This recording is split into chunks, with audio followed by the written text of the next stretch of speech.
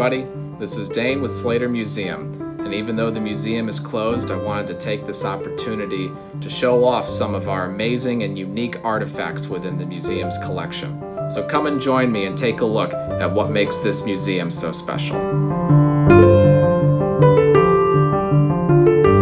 We have several tall case clocks on display at the museum. These clocks were all handmade by some of the best clockmakers in the region. Clockmaking was actually a very big industry here in Connecticut throughout the 18th century.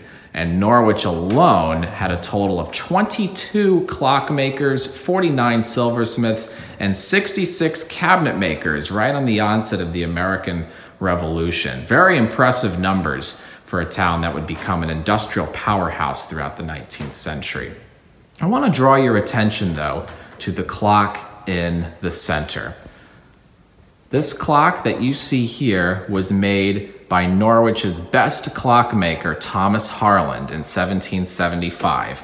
I'm going to zoom in here a little bit on the face of the clock so you can see his name, Thomas Harland, and Norwich etched into the face of the clock. So many clockmakers in the region learned under Thomas Harland. He was the best.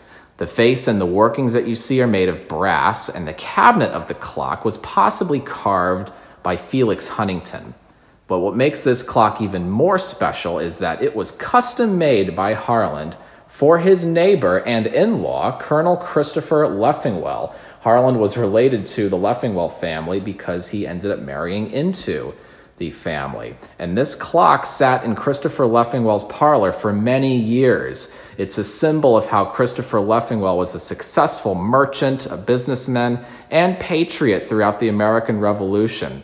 Now, back then, it was not common for the average working person to own a clock such as this. This could be the equivalent of a modern-day luxury item owned by those who were well-to-do in society.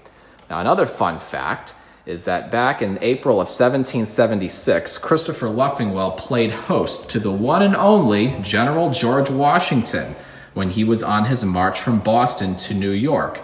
And although Washington did not sleep over at Leffingwell's home, it is possible that he might have used this clock to tell the time. Thanks for tuning in, and we'll see you again next time.